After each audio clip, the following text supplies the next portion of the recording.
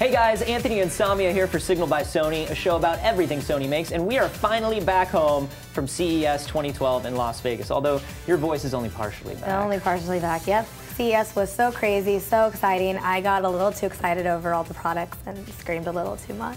Well, while we were on the show floor, we gave you guys a first look at some really cool new gadgets from Sony, like the Xperia S, the new Android Walkman, and some new Vio design concepts. Right, and we also asked you to post your questions and comments on YouTube. Well, we checked those out, and today we have some answers for you. So, first up is from someone who asks, at what screen dimensions does the current level of LED density require downscaling to 1280 by 720 in order to still fit all the pixels?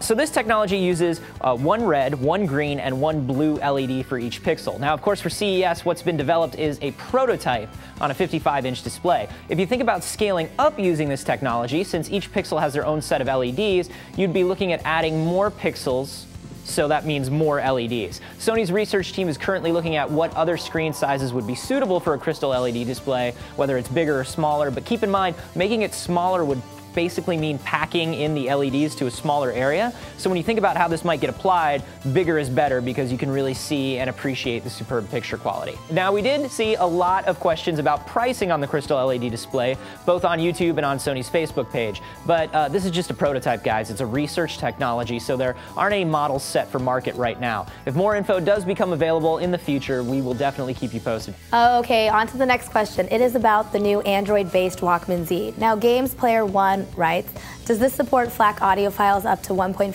megabits per second and above?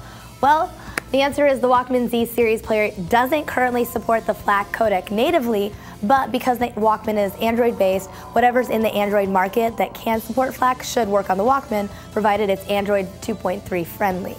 Now, taking a quick look at the Android market, we did see some popular players for FLAC files like Anless, so there you have it.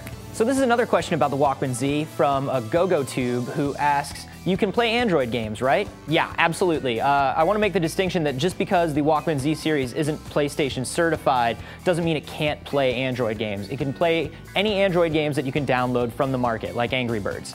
All right, moving on to the mobile phones announced at CES. The first question is regarding the Xperia Ion. The question is the NFC enabled on this or only on the S? So this is a cool question. The Xperia S and the Xperia Ion both support NFC, and for many people this is kind of a new thing. NFC stands for Near Field Communication, and it's a technology that enables data exchange between devices within a short distance, like a couple centimeters. So basically, you can tag your friends in a photo or initiate multiplayer games by like tapping your phones together, or you can check in at places or even like things Facebook style in real life by putting your phone next to an NFC tag. And it's kind of like a newer, cooler version of using a QR code reader and scanning a QR code. So those are just some examples of existing and possible uses of the NFC technology. Since it's an open system, any app developer can come up with their own unique use cases and apps or services that support it. All right, looks like we have another Xperia Ion question.